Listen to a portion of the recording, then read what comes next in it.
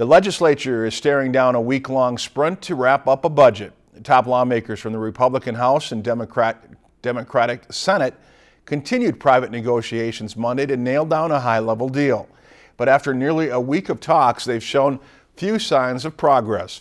Both Senate Majority Leader Tom Bach and House Speaker Kurt Dowd acknowledge the time window to find an agreement is narrowing. I'm still optimistic that we can close this out on time.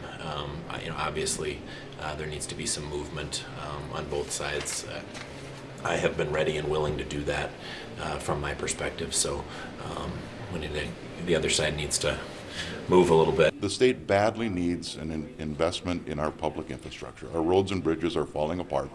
It's not going to, and the public knows it. That's why there's huge support for investing in roads and bridges.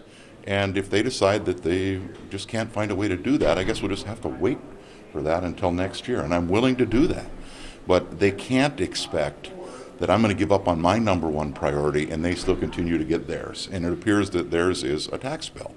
So I guess we're getting to the point where we just have to recognize some things are going to have to fall on the floor. And if we can't get transportation done, I've asked them, well, then just not do the tax bill. And our two most important priorities will just not get done. The legislature is set to adjourn May 18th. Now, Governor Dayton, Speaker Dowd, and Majority Leader Bach did meet today until 7:35 tonight when they broke for dinner. According to a release from Dowd, they had an agreement to return at 9 tonight to resume negotiations until midnight, but the governor's staff canceled the evening plans. If you've enjoyed this segment of Lakeland News, please consider making a tax-deductible contribution to Lakeland Public Television.